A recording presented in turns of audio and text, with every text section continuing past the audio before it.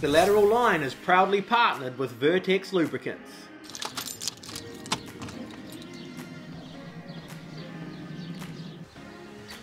Just walking up the road to Milan's house to have dinner.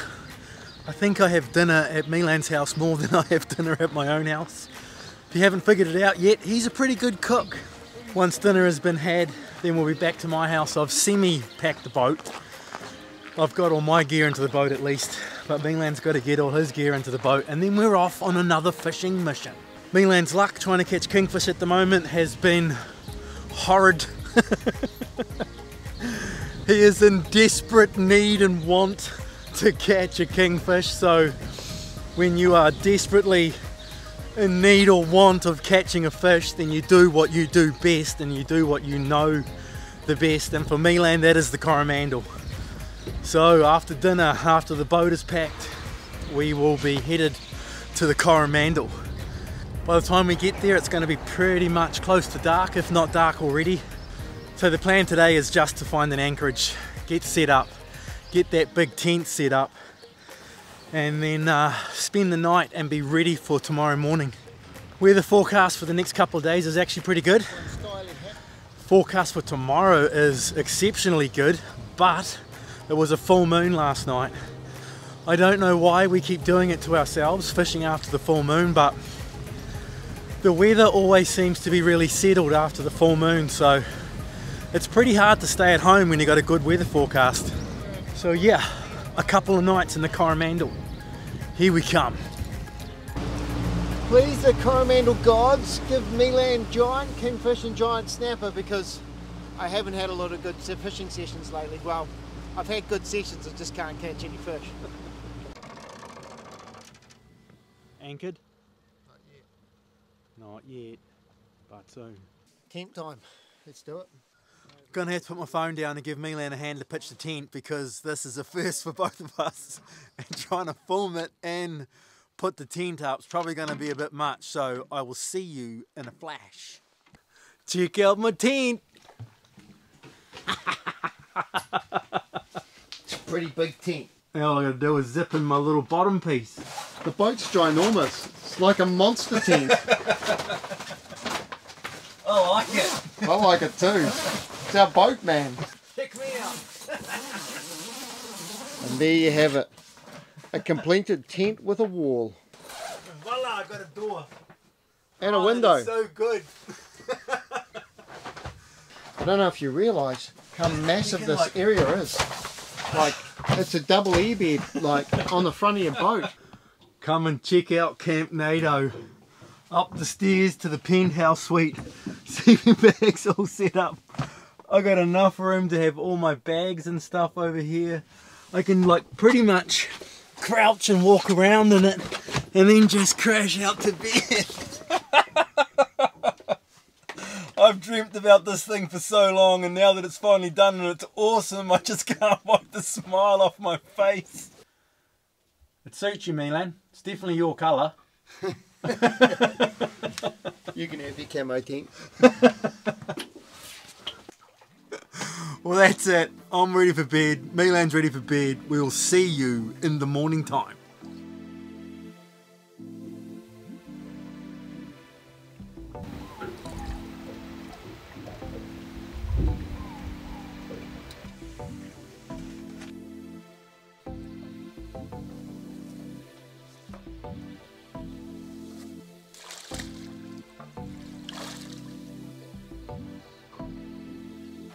Red sky in the morning, shepherd's warning.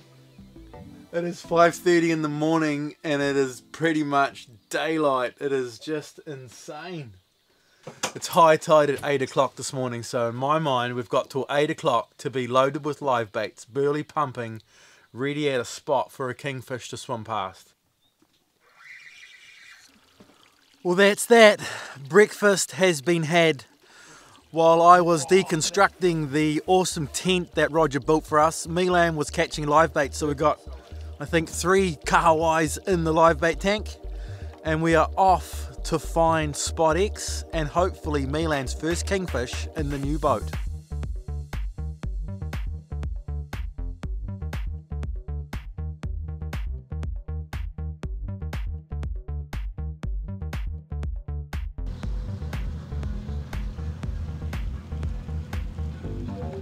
Just waiting for the tide, and there's a mussel boat working, so we're just going to go see if there's any snapper in the chute.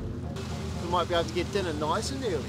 That makes Milan's burley trails look really average.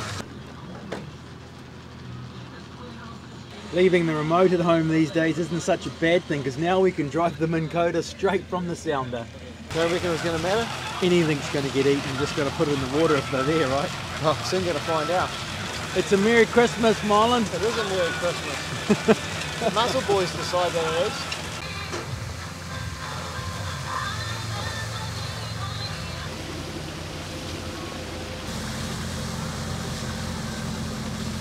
I might not be able to catch snapper here, but you probably could.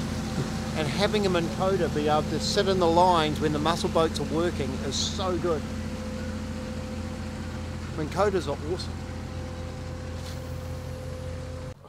Oh, you finally got one! I got one, mate. I might have got our dinner.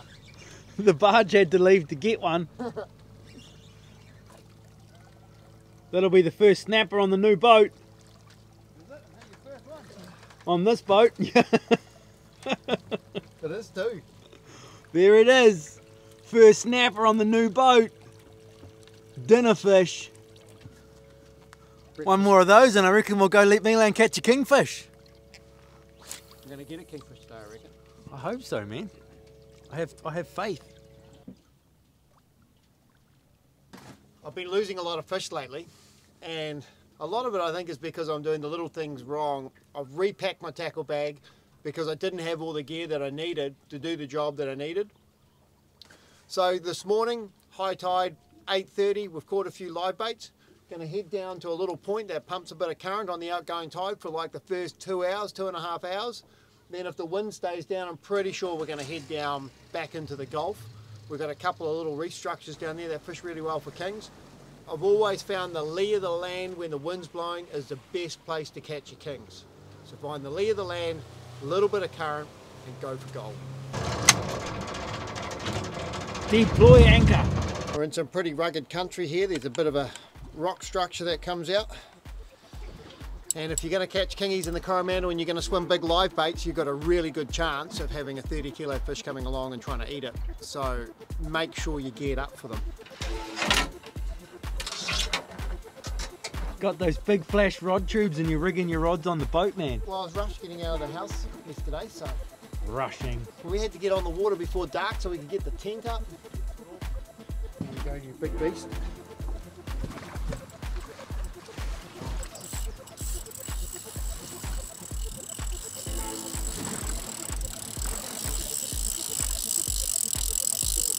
Lively deployed.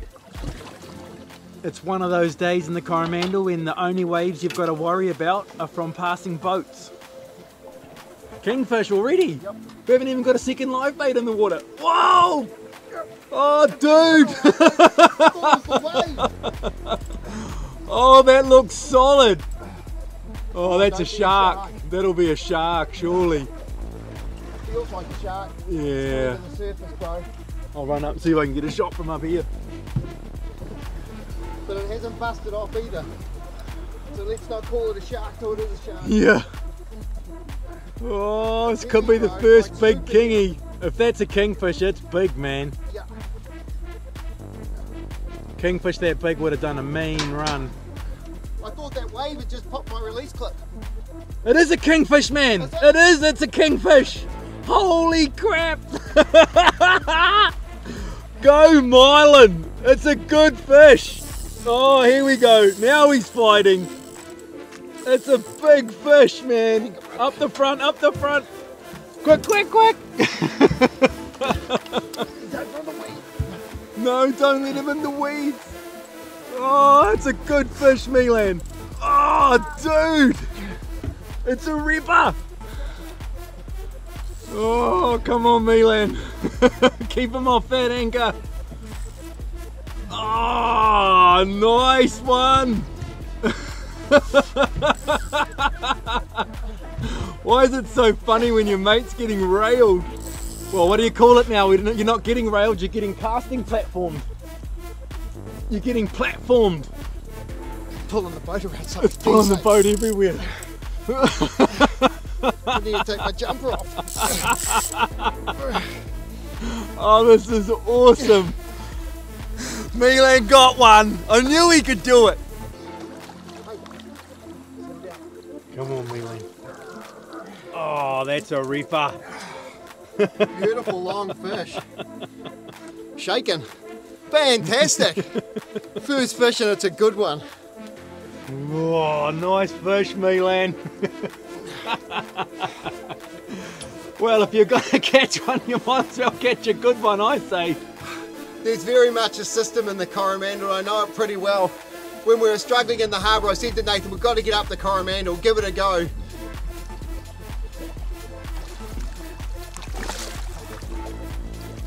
Gone. Oh, that's a ripper, as they say. That's a ripper, mate. As Nathan would say. Woo! Go the new boat. Live bait number 2. Yep. Might be stop and chill out for the afternoon if we keep on going this way. I'm all ready to stop and chill out, man.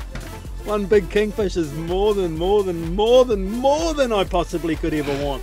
Especially at this stage after we've lost how many. Especially with my fishing of late. It's just fishing. So nice. So nice to break the duck. That's been a bit of a bone of contention for me. You start thinking that you can't fish, but it made me get all my tackle together, it made me go through everything, it made me get prepared, and I reckon that's why I caught the fish. Been getting a few questions on YouTube about what rod you're using on that 20 Saltiga, so what is it? Just go into your store and ask for a Saltiga PE10. A Saltiga PE10, but does it have like numbers on it? C83 FH SDF. Must have been a good fish, the jersey's coming off. It's a beautiful day. It is a beautiful best day day we've had on the boat. It doesn't look like we're going to have to go anywhere to catch a snapper. A heap of them just turned up in the Burley Trail. Dinner collecting time. Dinner fish?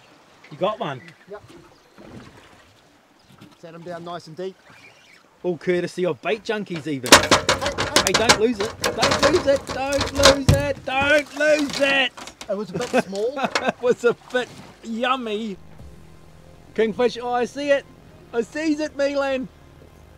See if I can switch them up with this one. Definitely a good one for this lighter here. Yeah, look big enough to eat that live bait though. Yeah. So he'll eat a sluggo. He ate it. Oh,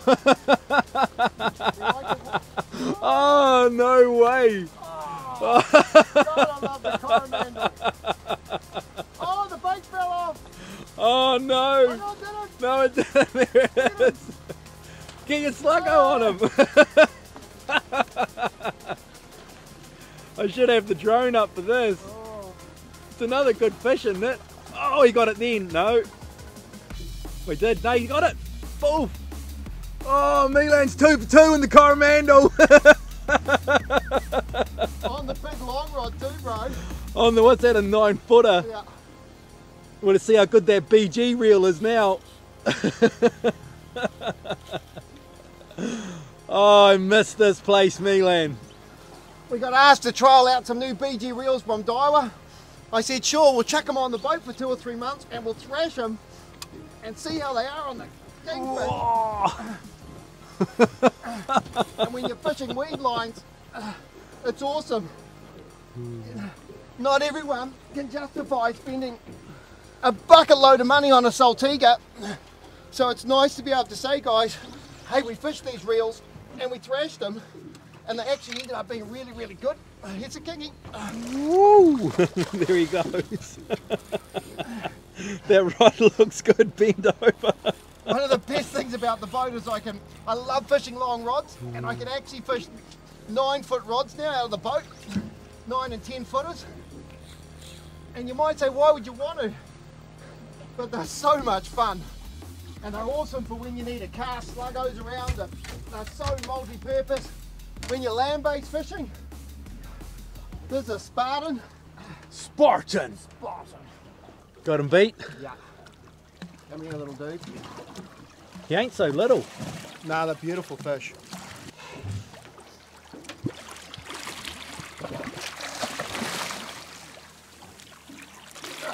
Nice fish, Milan. He's a beauty, nice hook set. Nice just to be doing things right. You earned it, man. You totally earned that one, and the one before it. Cool Nice. putting a bend and a 10-foot rod on the new boat. That's a cool thing about the boat, it's just a platform, so it's actually like a land-based ledge. That's the coolest thing about it. It's just a ledge that you can take anywhere you want. Right, let him work. What a fantastic morning.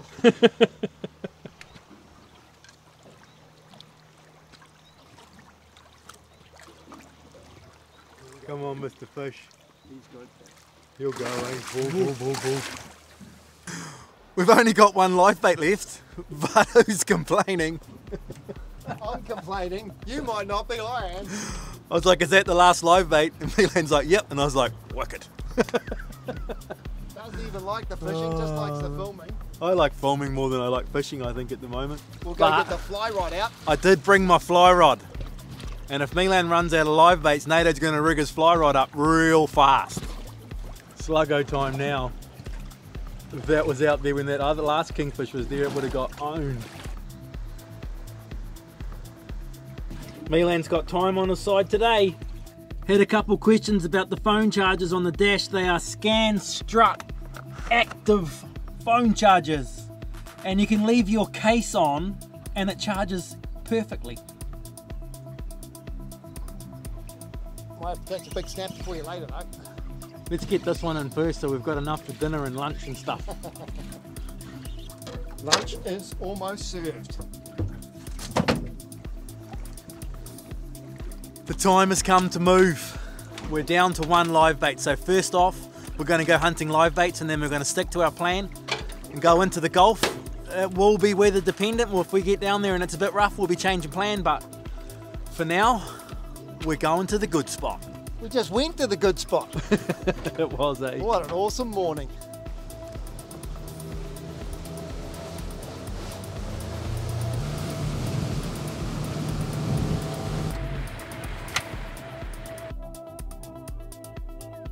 Check out that. That's a big rock to our left, a little bit to our right, so we're going to pump Burley straight over the side of it.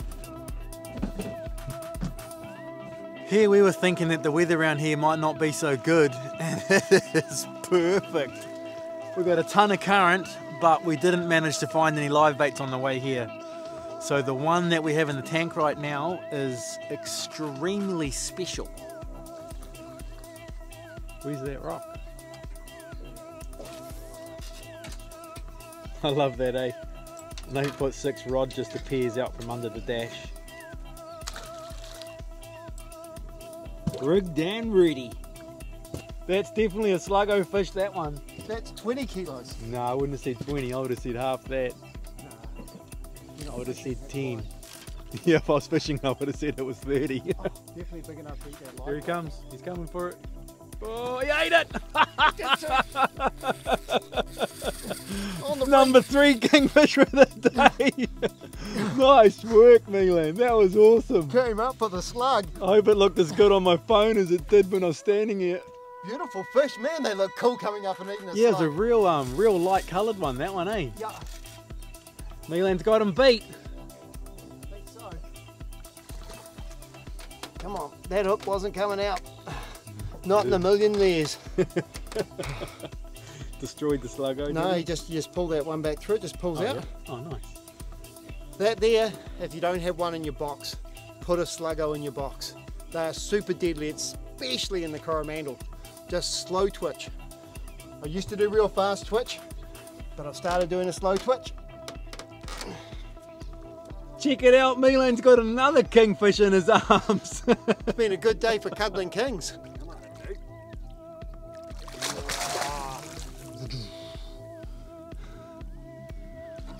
Milan's 3 from 3. Woo! Redemption feels real good.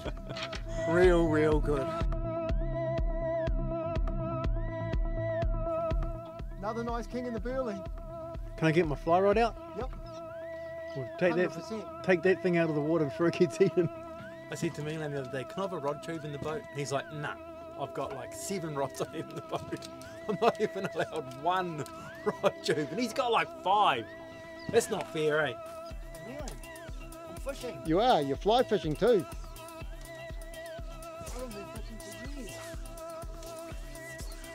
Still cast a fly rod. Just switched out to the popper fly, wouldn't eat the piper one, so might as well try something else.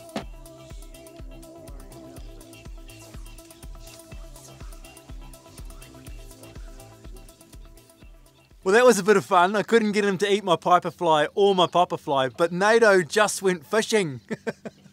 I haven't been fishing for, I don't even know how long. I think the last show we filmed for Big Angry Fish would be the last time I actually had a serious fish. So to be casting my fly rod at a kingfish, too good.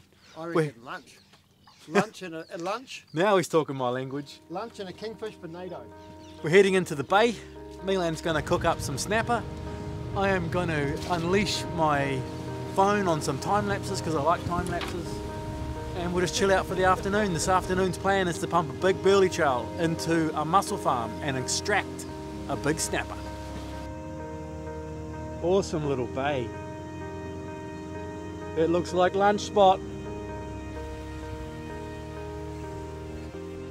We headed into the bay to have snapper for lunch.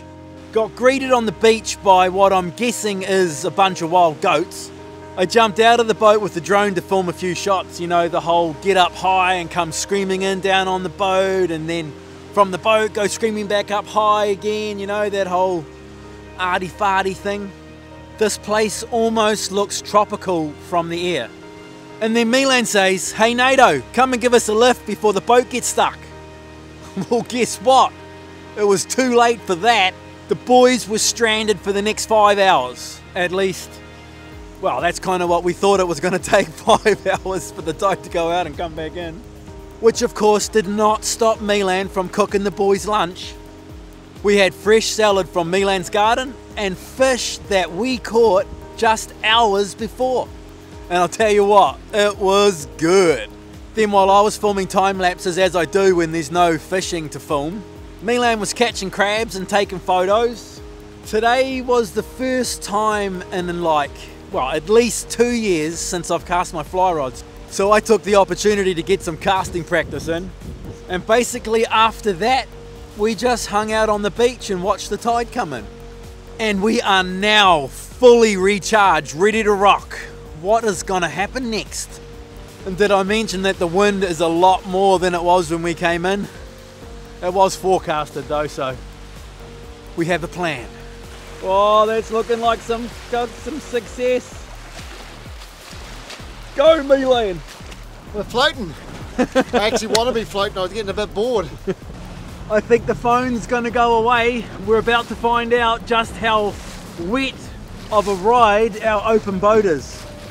Hopefully it'll be awesome.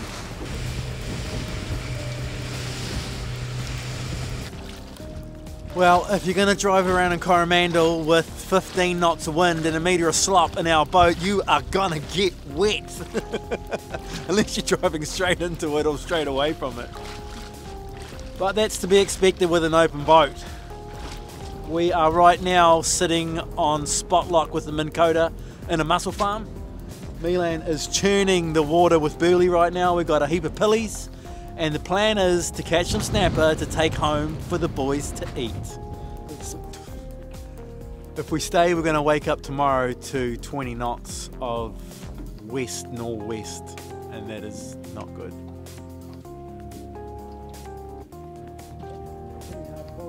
First bite? Yeah. Cool. It was never the intention, but this little cubby hole here made the mean rubbish bin. Dane from Marco Boats, thank you so much for your drone. The drone has just again found an insane pack of fish. Milan's seen a splash over there and he's like, "Oh, what's that splash?" While I was already in the air with the drone.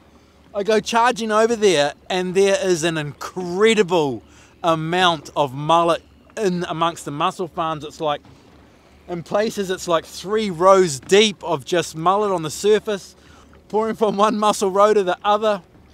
And then just on the outside, the last line of the mussel rows, there's kingies, 3 of them at least, and they are actively hunting those mullet. Rods have been rigged at 1 billion miles an hour. The burleys come in, we just got to shoot round to the other side of this mussel farm, and then I reckon we're going to Minn Kota casting distance off that last row of muscle buoys so that when the lure lands, we are locked up and ready to go. If the fish hits it, Milan can't give it nothing, can't give it anything, or it's going to be straight into the row. He's just going to have to muscle it out. I've just been watching those kingies swim up and down this edge of the mussel farm, and like 3 rows deep is just mullet all in this corner of the mussel farm. So all we've got to do, you wouldn't even know they're here. all you got to do is get a cast in front of one of those fish, man, and I reckon it's on. I so wish I had another battery for the drone. Even though we know those fish are there, it's still a bit of blind casting going on.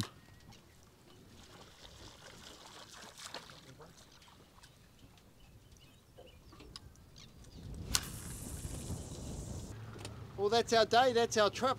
That forecast has totally changed. Another night on the water would have been awesome, but the coolest thing is we can get off, so we're going to get off, go home, repack, and go again. That was awesome. Big kings in the mussel farm on mullet. Doesn't get any better than that. I was so sure we were going to get one of those fish. They were just constantly cruising that outside edge, but 50 casts later and didn't even get a follow, so yeah, home time. But what an awesome trip! Milan caught a big kingfish. The lateral line is proudly partnered with Vertex Lubricants.